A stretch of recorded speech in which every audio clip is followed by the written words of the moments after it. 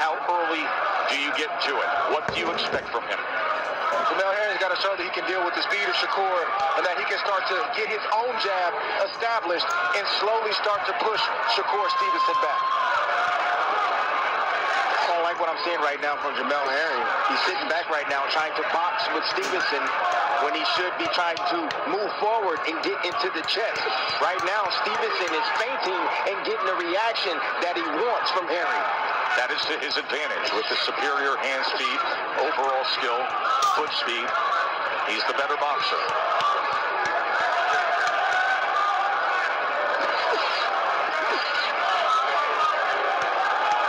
Right now, Jamel Herring is confident. He does have a good game plan.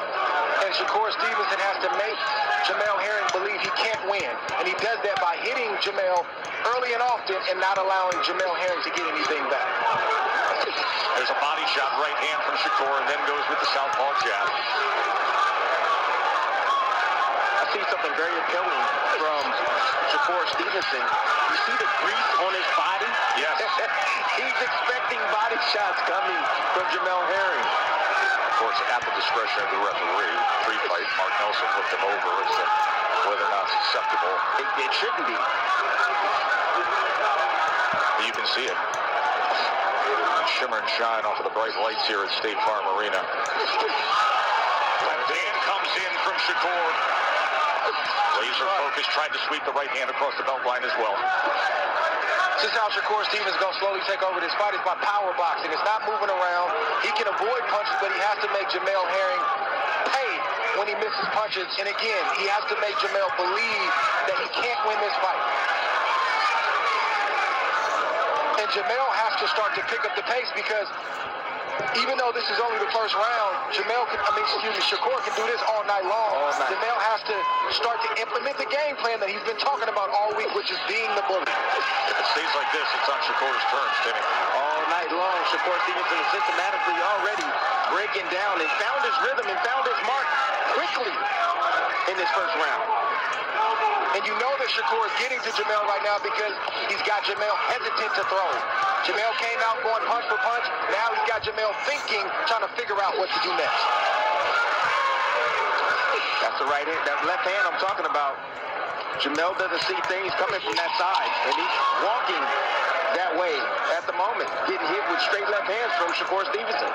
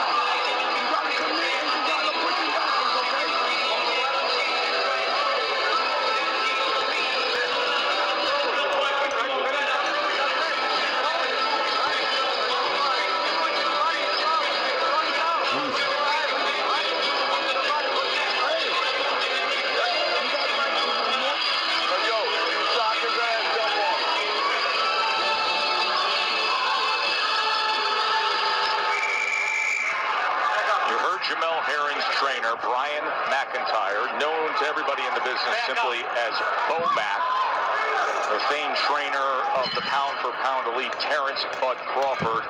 Simply tell Jamel Herring, Dre, you gotta commit, push him back. That's bad news for Team Herring when you get that kind of coaching after the first round. You would think that maybe that would happen after the midway point in this fight. So it's not looking good for Jamel Herring right now. He can still try to get himself in the fight, but Bo-Mac is right. He's got to try to commit and sell out. Heard of the term speed kills? Of course. That's what's going on right now. The speed of Shakur Stevenson is too much for Jamel Herring at this moment. He has as much speed as anybody in boxing. No doubt about it. We're seeing a little more boxer-puncher and offense out of him, but defensive prowess. This is somebody who has wide margins and outlanding opponents throughout his career at a 3.6-to-1 ratio. There's the left hand at the end of the combination. Touches the jab to the body as well. Who's the bigger man?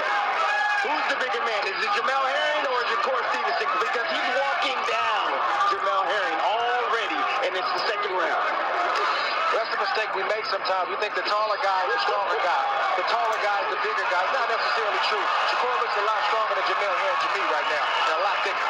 Left hand landing. Good accuracy from Shakur, and then he places it to the body. Had a three-punch combination.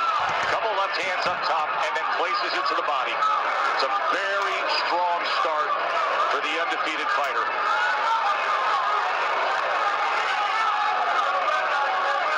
That jab right there from Jamel Herring with a half jab, trying to get back to defense all at the same time. It's not a good look, fellas. It's not.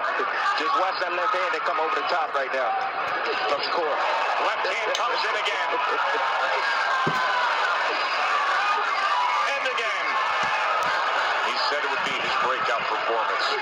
He took criticism for his last performance. People said you could have gotten rid of the guy.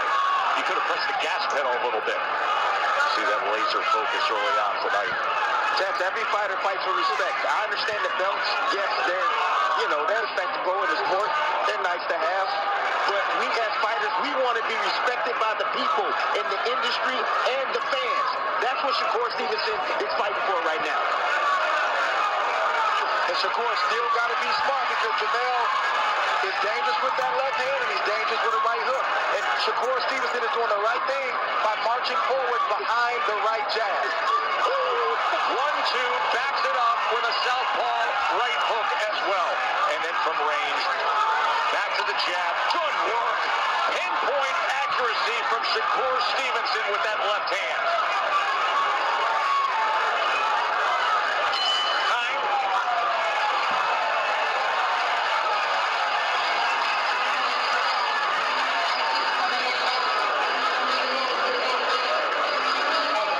Was he just looking at Bud Crawford at the end of that second round as if to say, are you watching what I'm doing to your guy? Yeah, he's sending him a message. You know, that's what time it is right now. It's not personal. This is competition. It's not personal between these two guys. They weren't even close enough for it to be a personal match. It's competition. Jamel Herring, you have something I want. And because you in the camera, Bud Crawford, I got to take a look at Bud and let him know what time it is as well.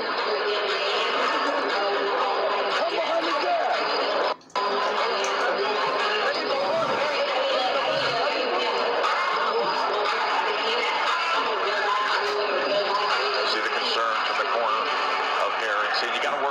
Jab. Right now, Herring's only landing 16% of his total punches thrown. We typically see low connect numbers for Shakur Stevenson opponents. Shakur Stevenson's landing 37% of his power punches, the left hand finding its mark.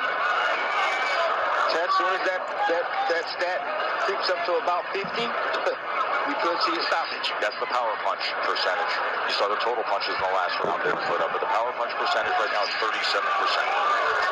Jamel Herring has to ask himself, what is he willing to live with? Is he willing to live with being on the outside of those punches that are not going to stop coming and maybe at some point start looking for a way out, or maybe get caught by a big shot? Or is he going to fight fire with fire and do what he told us he was going to do and try to back Shakur Stevenson up and try to rough him up and land a big shot? What is Jamel Herring willing to accept tonight? And right now we're seeing some inflammation under the left eye of Jamel Herring, and that's going to be something they're going to have to contend with in the corner. Inflammation. Flaring up. Swelling. You see, this is the fight that I knew that Shakur Stevenson had in him. I know he can stand his ground. I know he can fight well in the inside, and he's showing us a different dimension of his skill set. He can do it all. Finding those levels too. Look at that four-punch combination. Then goes Oh shit. the jab, then back upstairs. Oh shit. Punch combination to the head. Shakur is in rhythm here in Atlanta. Oh. Shakur. Oh, dog. Oh my God. This looking like Gotti Dog. right now. This ain't gonna last. Arturo Gotti right now, where he thought the bigger guy was going back the smaller guy. I mean, he opened in the...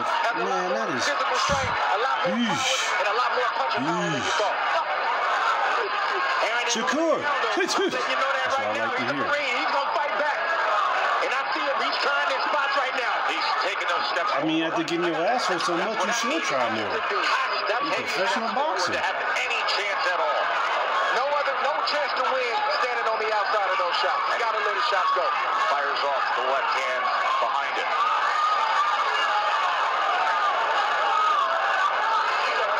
Nobody said it would be easy, Jamel. But you got to go forward if you want to get it done.